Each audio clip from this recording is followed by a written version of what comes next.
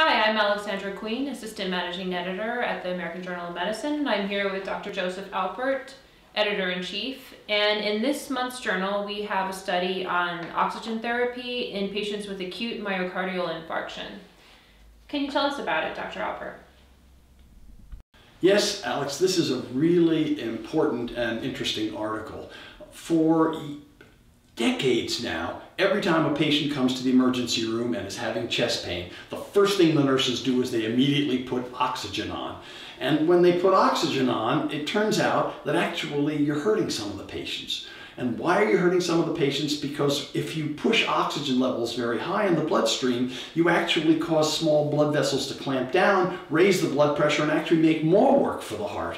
And it turns out you don't benefit the patients at all. You might even help them. And there have now been a whole bunch of studies pointing this out. And this article puts them all together with the final conclusion is, if the patient comes in and has a normal oxygen saturation in their blood, and we test it with a little device that you put on the finger, if they're normal, don't give them extra oxygen because you're not helping them, you're actually hurting them.